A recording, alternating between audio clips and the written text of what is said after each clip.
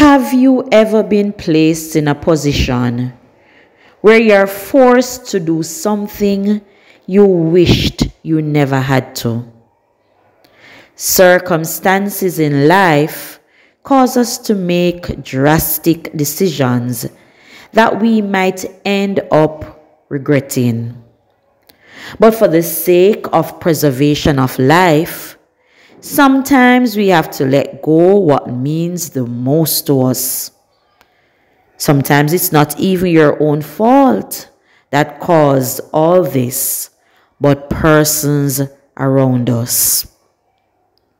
Jacob is faced with a decision that could bring him to his grave, but he had to make the sacrifice. It's like Yeshua, Jesus, who gave himself for the sins of this world, but he had no sins of his own. The famine got worse in the land Canaan, and Judah has stepped forward to take responsibility for the next journey to Egypt, one he and his brothers wished they never had to take. However, Simeon was still locked up in prison, and if Benjamin, the youngest brother, was not on this next journey with them, they believed that they would be in serious problem. Judah pledged that he would take the responsibility of keeping Benjamin safe and bring him back home in one piece. Jacob realized that he had no other choice but to let Benjamin go. So they brought the best fruits in their land: balm, honey, spices, myrrh, nuts, and almonds, along with double the amount of money they brought before, since they found the money they used to pay for the corn previously in their sack. It was obvious that these brothers have changed.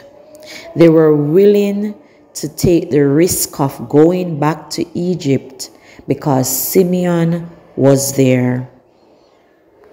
When Joseph finally saw his brother Benjamin, he did not hesitate but told the ruler of his house to bring them to his home and prepare a meal for them. Joseph knew that his dream was unraveling before him. All 11 brothers had to bow before him. Can you imagine the fear that the brothers were experiencing, being brought to the man's house who they were first accused of being spies, plus their money that was returned in their sacks? He must have planned to lock us up as thieves, they thought. So they tried to explain to the steward of the house what transpired before on their first trip, and how they found the money that they paid for the corn in their sack, and they did not know who put them back. And they have brought it back again along with more money to buy more corn. The steward told them not to worry. Your God had given you that treasure in your sack. And he released Simeon, who joined them at Joseph's house. They were well taken care of. Even their feet were washed and animals given food. That was forgiveness in action, and Joseph understanding the purpose that God has placed in his life. Joseph accepted that the Lord had his hands in all that he had gone through. Think about your own life. Could it be a purpose in your life placed there by God why you are going through or had gone through those earlier encounters and experiences? Was there something in you that God wanted to drive out? We all need fixing in one area or another. The brothers gathered all the present to present to Joseph, and when Joseph entered the room where they were, the scripture said that they all bowed before him. The dream that caused them to envy Joseph, the dream they tried to shatter, to stop, to make sure it did not come true. Can you relate to this? Are your dreams being hindered in any way? Have you been encountering a fight? Let God fight for you. Joseph knew all that was happening. If he had any doubt about his dreams up until this point, I am sure those doubts would be erased by now. When Joseph saw them, his focus shifted to the second dream, so he asked about his father. Joseph knew that the next stage of his mission was to see his father and his family were to come to Egypt and bow before him, whom eventually would take care of them throughout the rest of the famine. The children of Israel had to go to Egypt. Joseph had to go before them to prepare the way. Just as Yeshua came and prepared the way for us so we can have access and join in fellowship once more with our Creator. He has gone to prepare a place for us, just as Joseph was in Egypt, preparing a place and a way for his people to survive through the famine. When Joseph's eyes beheld his brother, his mother's son, his bowels yearned within him. In other words, his emotions were out of control. He could not hold back the tears anymore.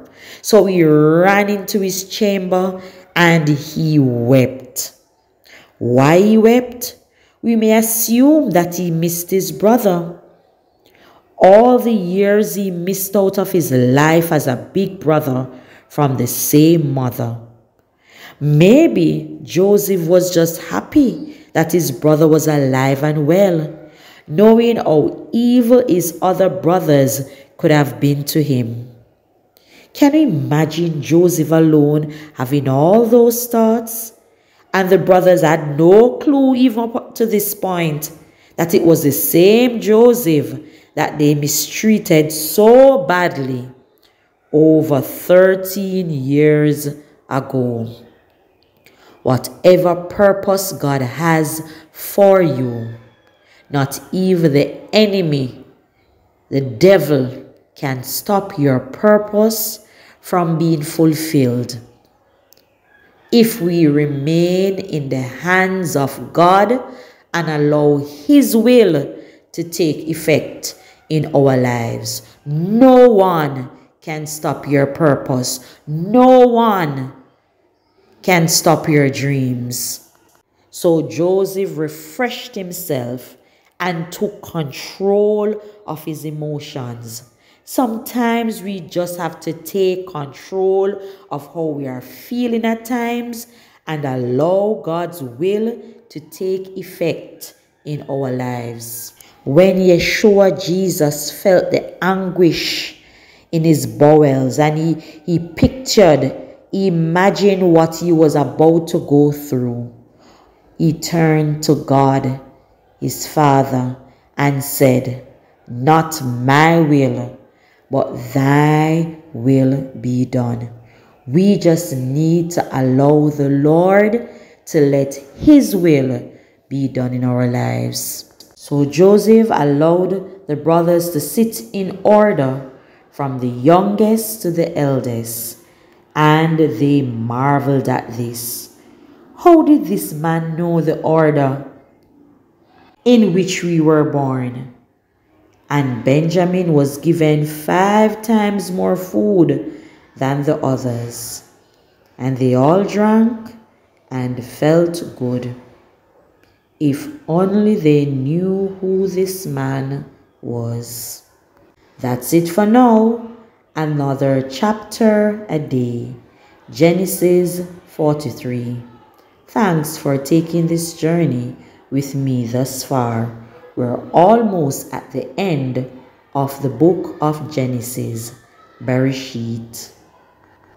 Not my will, but thine be done. Prayed Jesus. Oh, may this same prayer be mine every day.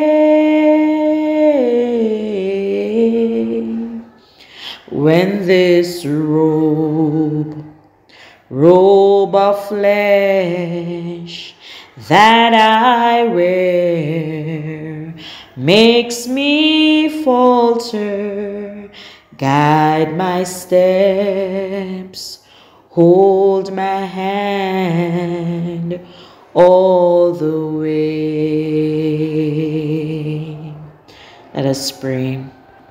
Father in heaven, Jehovah, God, we shabak your holy name. Mighty God, as we come to the end of another chapter, I pray, Father, that if we ask for things that we should not ask for, if we pray for things selfishly, if we ask for ourselves and not for our neighbor, we pray, mighty God, that we will take this veil, that you will take this veil from our eyes and allow us to see clearly. Joseph understood his purpose. Joseph was seen clearly. Joseph knew he had to forgive his brothers for what they had done to him, because it was God's will for him to go into Egypt so that he could make a way for them. Great God, sometimes when our situations are placed before us, all we can see and feel, God, is the hurt and the disappointment and all the negative emotions that we are going through. That's all we can see and feel at the moment. But I pray, God, that you will give us the will and the desire, Lord, to look beyond what we have gone through and see you. See your purpose in our lives.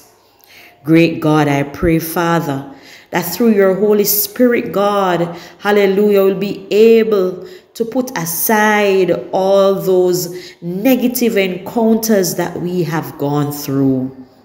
It's not easy, and flesh would say otherwise. Oh God, we would want to defend ourselves and to get justice. But great God, we leave everything in your hands.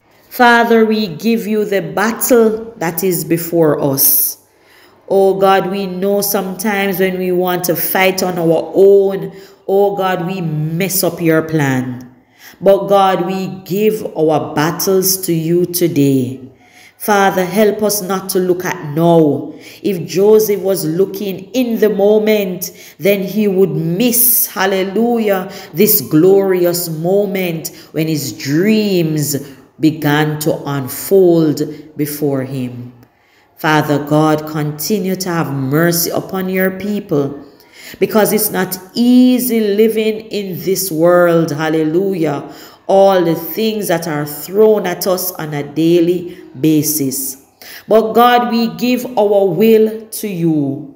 Father, let your will be done in our lives. Hallelujah. O great God, have mercy. And so, Father, we place all our future battles in your hands. God, you're our Father, and you're a Father that knows how to give good gifts unto your children. And so, God, we rest in your promises. Thank you for hearing and answering our prayers. In Yeshua's name we pray and give thee thanks. Amen. God bless you. Until next time, walk good.